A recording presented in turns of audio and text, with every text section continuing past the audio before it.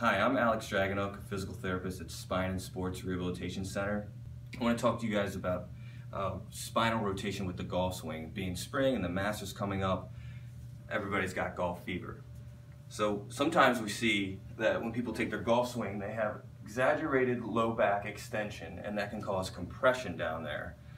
What we really want is good rotation through the rib cage so that we don't have that compression in that low back area. If you find that you have some stiffness there, a simple exercise to do is to lift your hip up to gap the left side or the right, depending on if you're right-handed or left-handed, and simply rotate as far as you can and come back. And rotate as far as you can and come back. And do that 10 or 12 times. If that helps, great. If you feel that you're still stiff and you require a little bit more assessment, give us a call. We'll be glad to help you out.